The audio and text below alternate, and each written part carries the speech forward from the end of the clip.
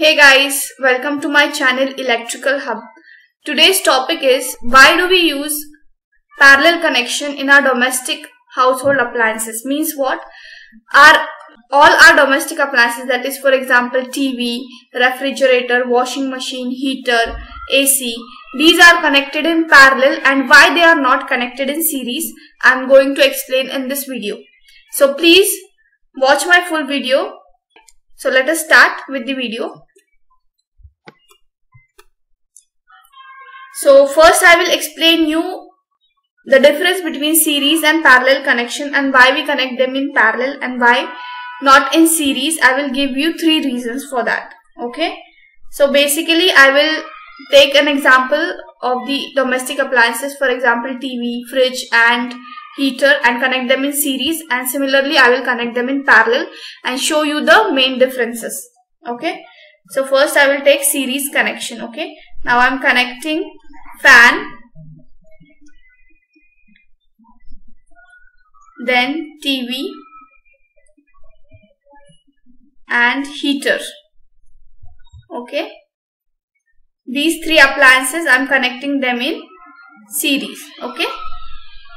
And this I am giving a single phase AC supply. Now you all know that all our electric appliances work on single phase AC supply, that is 230 volt. Similarly, I will connect all these appliances in parallel. Okay, now fan, then TV and heater. These are connected in parallel. Single phase 230 volt is supplied to the parallel connection similarly. Now the first main reason is that if I am applying a switch over here, okay, and the switch is kept in off position in series case, okay, if the switch is kept in off position, the current will not flow through all these appliances. Means what? All these appliances will be in off position. Means by putting this switch in off condition, all these appliances will not work. And if I switch on the supply, kept the switch in on condition, what will happen? All these electrical appliances will work at the same time. Do you want that all the appliances, that is fan, TV and heater, all the appliances will work at the same time by putting a switch on? Obviously no. But in parallel condition, what happens? We can apply switch for each individual appliance. Now I can put this switch on for fan. If I require fan in a working condition, I can switch the on for the fan. Similarly, if I want to switch on TV, I can put on the switch for the TV. So each appliance will work individually in case of parallel. Okay? They are not dependent on each other. Now the second main reason is that voltage drop. Okay, if the current in series condition, you know that current is passing through fan, TV, heater, there will be voltage drop across each load. Now remaining, there will be voltage drop across TV, across so there all these appliances work on 230 voltage. If the voltage is reduced for the further appliances, then what will happen? They will not work properly. But in case of parallel connection, what happens? Each individual appliance will get 230 volt supply. Okay, each individual appliance will get 230 voltage supply and they will work properly.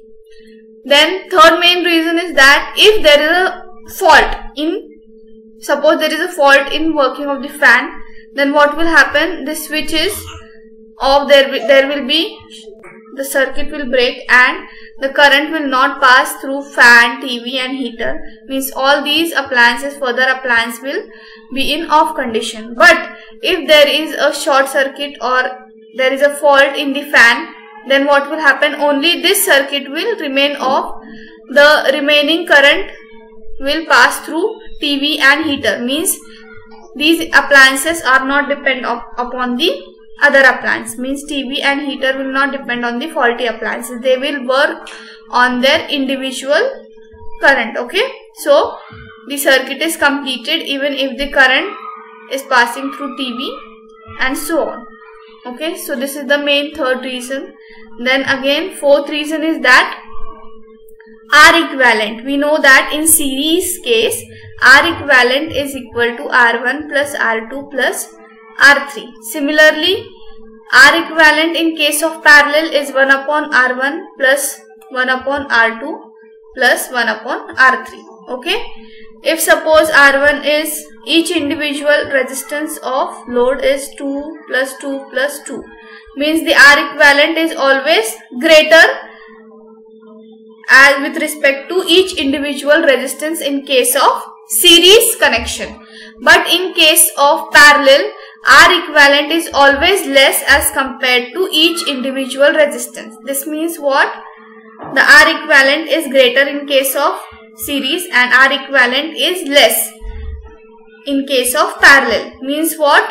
The current will be reduced in case of series and current will be increased more in case of parallel. Why? Because you know the basic formula of Ohm's law, V is equal to IR. Now V is constant, that is 230 volt. So current is inversely proportional to resistance. Means resistance increases, then current will reduce. As the resistance reduces, the current will be increased. So basically, depending upon this law, resistance and current are vice versa. So as the resistance increases in case of series condition, current will automatically be reduced, and in parallel case what will happen?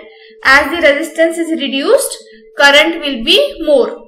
So this is why these are the main reason why we use parallel connection for our home appliances. And hope you understood this video. Hope you like my video. Please do like, share and subscribe my channel. Thank you guys for watching my video.